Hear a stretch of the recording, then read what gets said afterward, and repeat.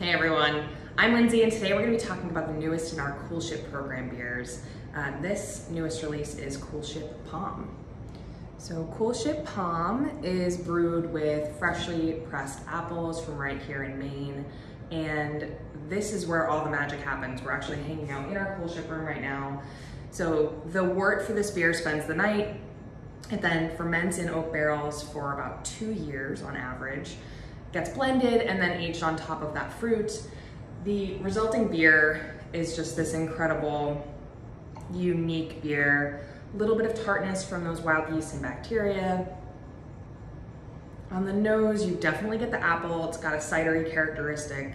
It's not super tart, but there's definitely a little bit of acidity to it.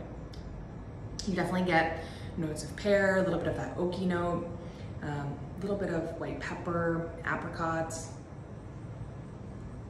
It's really dry and crisp. This would pair super well with a kind of funky soft cheese, maybe something like a triple cream. But honestly, this is just great on its own as well. Great aperitif or before or after dinner beer as well. I hope you go pick this up today. You can find more information about this beer and all of our Coolship beers at allagash.com. Cheers.